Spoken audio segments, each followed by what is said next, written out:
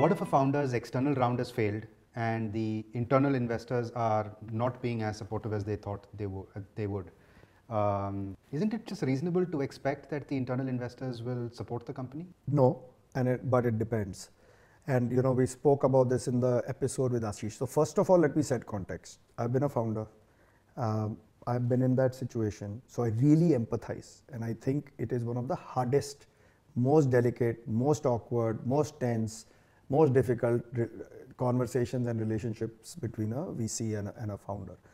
But I think, look, I've been on both sides, and I will tell you that the reality is a VC has a responsibility and a fiduciary responsibility to their investors. By definition, forget whether the VC wanted to or not. Let's take a different situation. Let's say that I am that guy. I love a founder.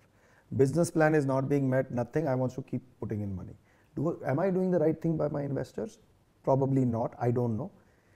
Now, firms have checks and balances internally to avoid this kind of a conflict. Because, by the way, I may have a different conflict in my mind. I may be wanting to still look good in that investment and keep talking good about it, right?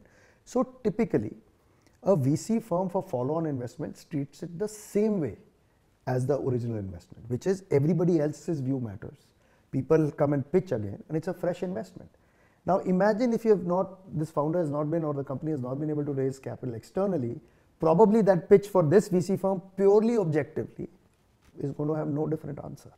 So it's a very difficult situation. My advice is the following. I think again, founders are supposed to be resourceful. They should look for every possible, essentially you're trying to control your destiny. And the best way of controlling your destiny is be profitable. I have done this at Bazi.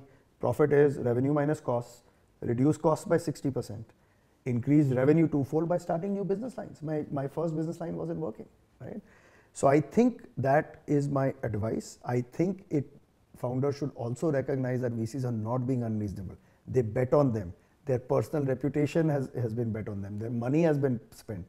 But there is a fiduciary responsibility of how to do these things. I will tell you that 80 to 90% of the time, they will get more money from a VC in a bridge the first time, but not the second, the third, or the fourth, because then I would advise the founder, think of yourself as, are you doing the right thing? Forget whether I will put money or not. Do you want to keep putting your life into it? Something is clearly not working. So, but hardest situation to deal with.